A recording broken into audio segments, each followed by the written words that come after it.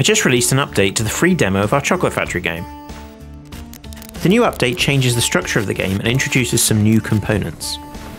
Each level is a mini automation physics puzzle where you have to build contraptions to create delicious chocolates and other sweet treats.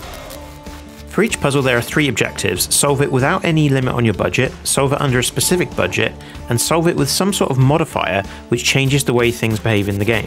For example, build a contraption with moon gravity. The game is called Captain Contraption's Chocolate Factory. It's currently under development by me and my friend, and you can download the demo right now on Steam and wishlist it to support us.